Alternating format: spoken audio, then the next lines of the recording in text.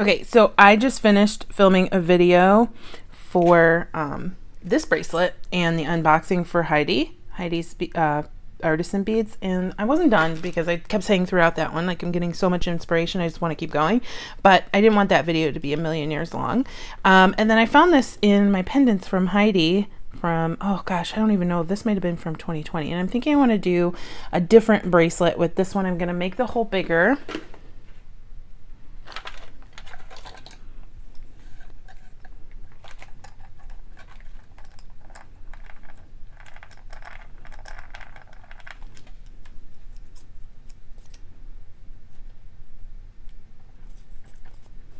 And I'm going to make a hole on the other side as well because I'm going to turn it into a bracelet bar.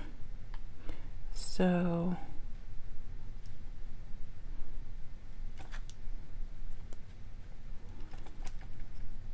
right here looks good. It's one of my favorite things about polymer clay. Before and after, it's just so, baking, it's so easy to work with. Can't do that with ceramic, even though ceramic is gorgeous.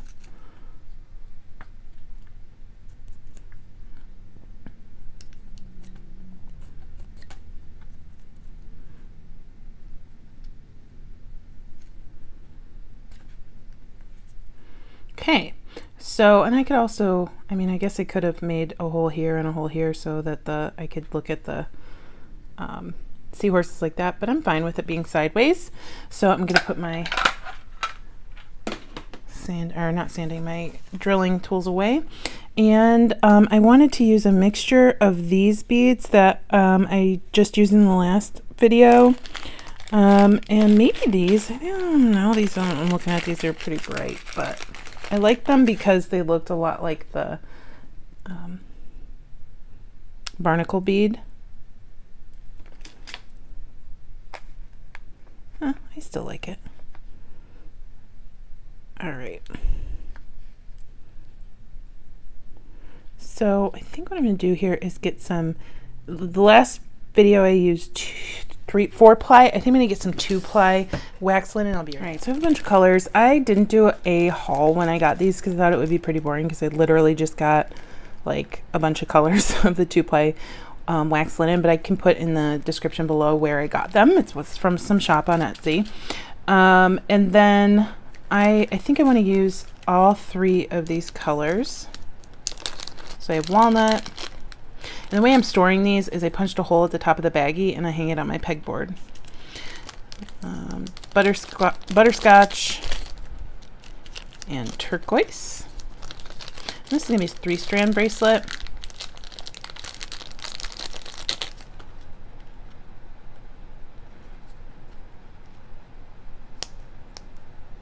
But you'll see why I want the 2-ply. It's much thinner. Because I want to put 3 strands through one hole, and I didn't want to try that with the 1-ply, or I'm sorry, the 4-ply. I don't really need a lot of this as much as I needed on the other one, and you'll see why in just a moment.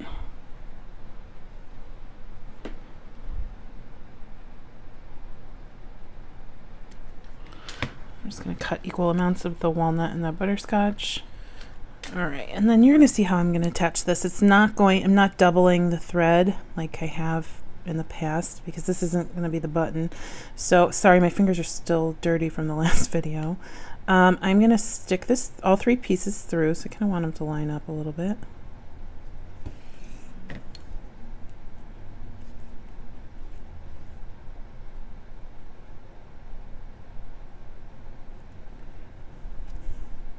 And the other plus about using this wax linen is it's going to be pretty gentle on your piece, and I'm not worried about like chipping it, but I also did drill in quite far so that I'm not worried about tripping or breaking that piece as well. And I'm just going to make a knot here. Probably a couple knots.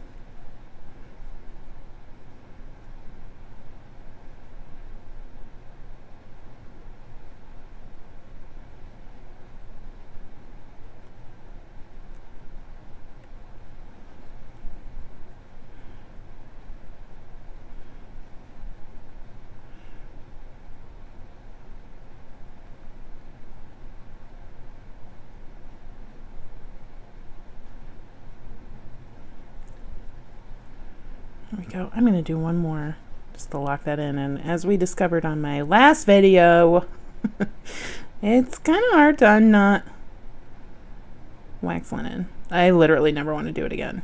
So measure twice, not once, I guess. Future Brittany.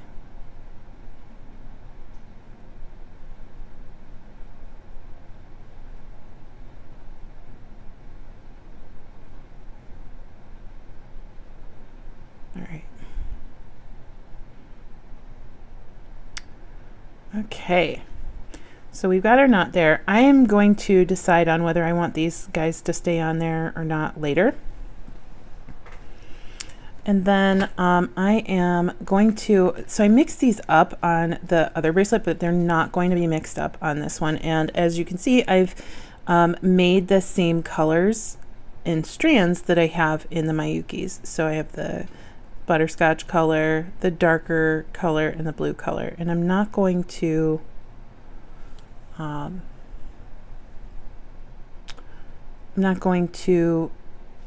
color coordinate the strings. I think the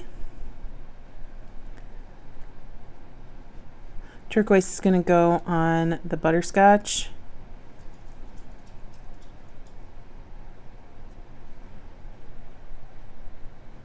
The cream is going to go on the walnut. And then the little bit darker one is going to go on the turquoise.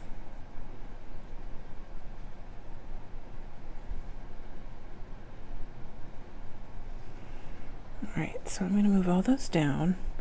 And it's not, I'm not just doing one bead at a time. That would become a little bit much. I'm going to get those guys down there. Isn't that pretty? And then you could just knot here if you wanted.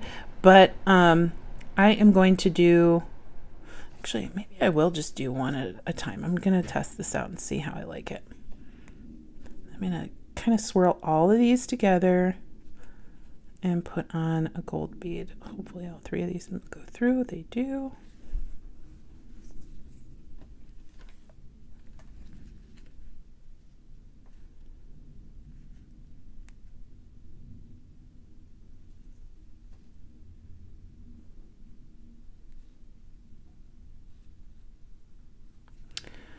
Well, I think I like that for right here, for right up against.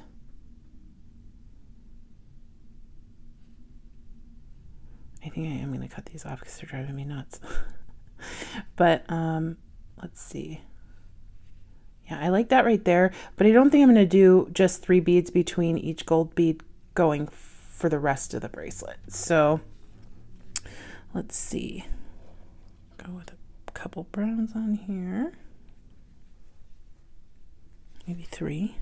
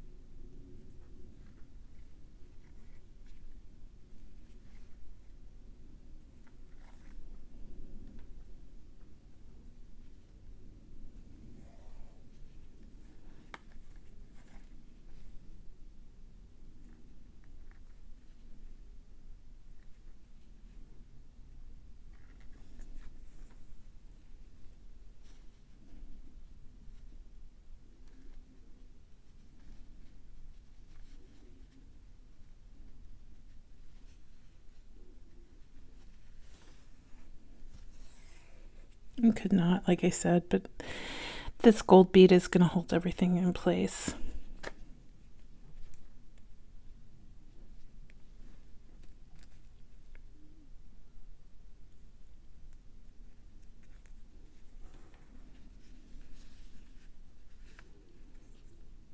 Okay, so I'm going to repeat that for as long as I need it on one side, and then I'm going to do the exact same thing on the other side, and I'll come back when it's time to finish off the bracelet. All right, so here we go. It's so pretty. Please ignore these. I think these are coming off. But I just can't believe how much fun this was. And it's so easy. Like, it's not, it looks super complicated, but it's not. And you can just have fun with it and make it in any color you want, as long as you have some seed beads. Even like smaller seed beads would work, because this 2-ply is thinner. So I'm definitely going to be making more of these. It's so much fun. I am a little annoyed because I went through my every single clasp I have, every single one, and couldn't find a mermaid toggle. And I now think that while I thought I had a mermaid toggle, and maybe when I saw it, I was like, oh, that's really pretty, but it's too expensive. Past Brittany, I'm mad at you. You should have just bought it. I think maybe it was $1 more than I wanted to pay for it. So I grabbed this toggle, but now that I'm thinking about it, I know I have like a mermaid button. I have a sand dollar button, shells. So, oh, I like this one. That's kind of nice. It's like more grungy than the others. I mean, I could grunge this up with some patina, but I don't need like another focal. I think this goes really well with it. I wasn't planning on using a button, but I think I actually really like this. So I just have to figure out how I want this to close. I think I'm gonna separate 2 and separate 1.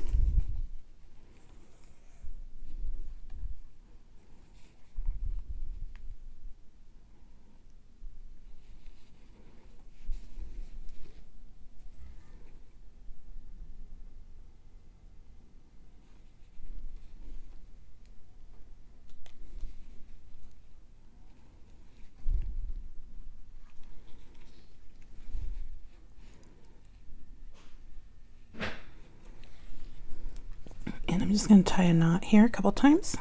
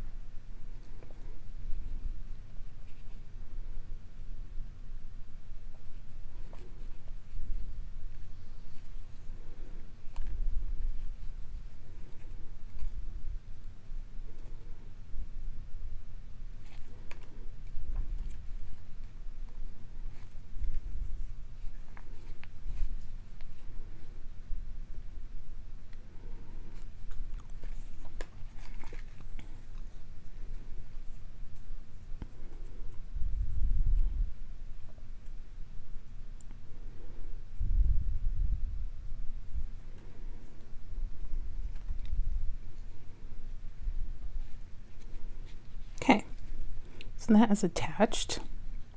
Love it. Looks fantastic. Oh my gosh, looks so good.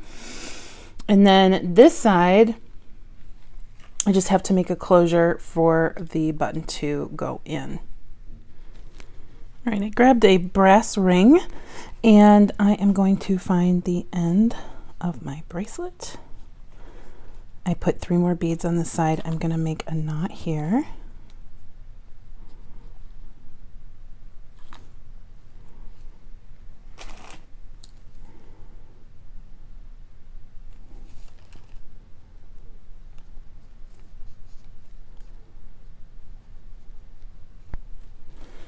And then I'm going to do the same thing I did with the shell and knot onto my ring.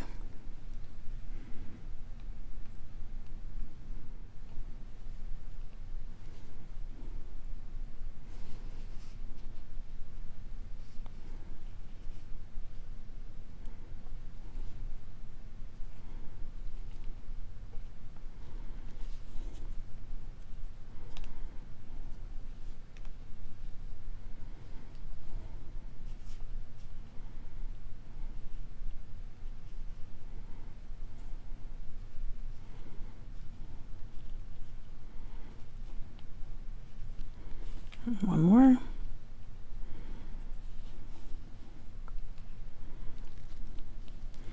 And then I have some natural dark brown 1mm leather.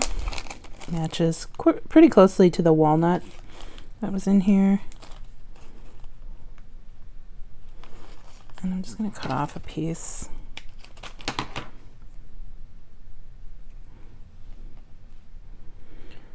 And slip the loop, make a loop by lining up the ends, slip it through my little brass ring and knot right here.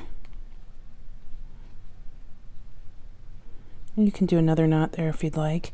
And then I'm going to find my shell. Figure out how big that needs to be.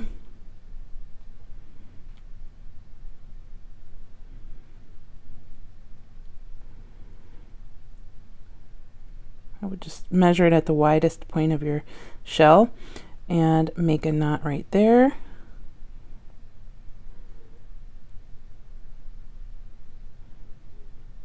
You can put beads on here, but I think I'll be okay. I mean, beads along the closure, not the ends.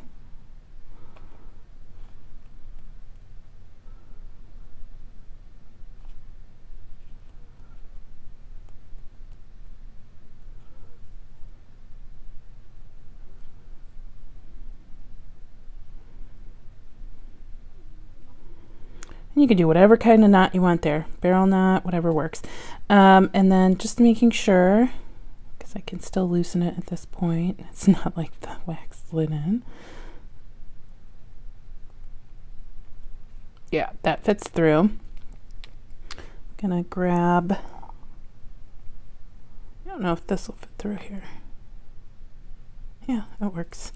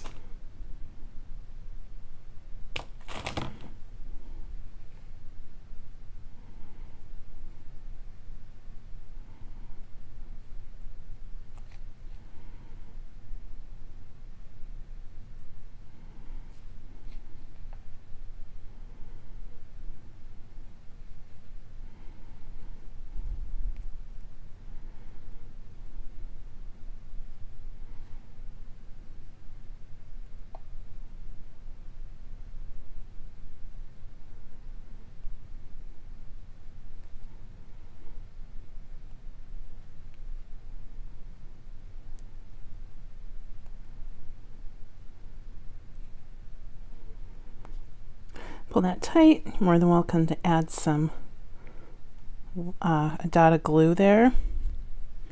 Do the same thing on the other end. And I might decide that I don't like this and it's too busy, but we'll see. Okay. I am going to do, I'm just going to snip here. I'm going to tighten this a little bit. I'm going to do one more knot just in case, and I'm going to do it through different threads because the blue and the dark brown were together before. There we go. And I will snip right here.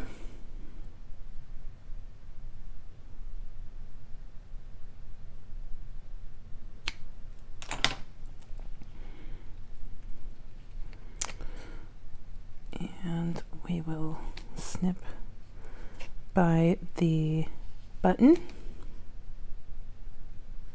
I'm going to do the exact same thing here.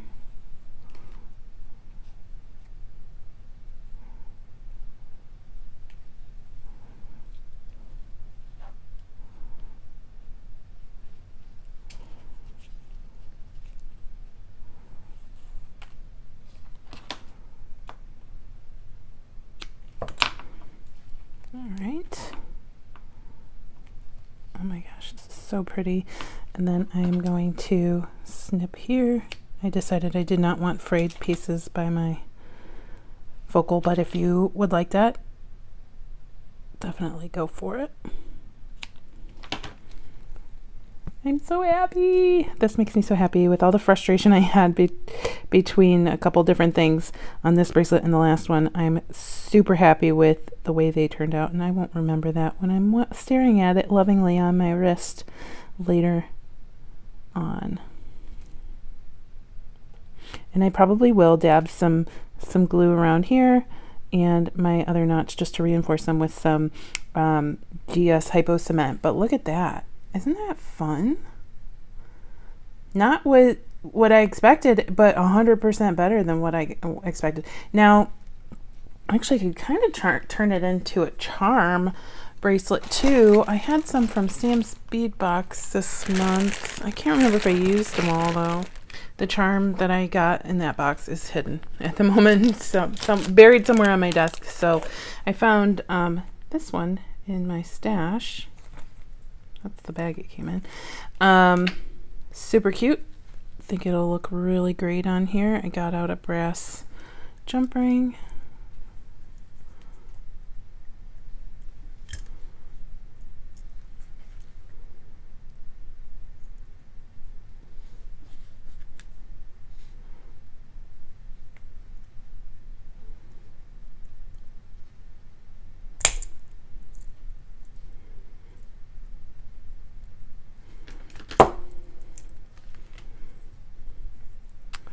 Love it. If I wanted to, I could put another Heidi bead hanging from here, but I don't want to take away too much from my focal here. So thank you, Heidi, for the inspiration.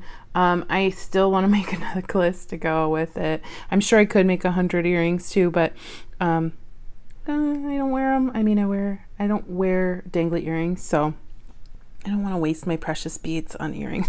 Not for this anyway. Thank you so much for watching. Please like, subscribe, and share. Let me know what your favorite part was. And stay tuned for Goldie. She's super cute. I hope you have a good day. Bye-bye.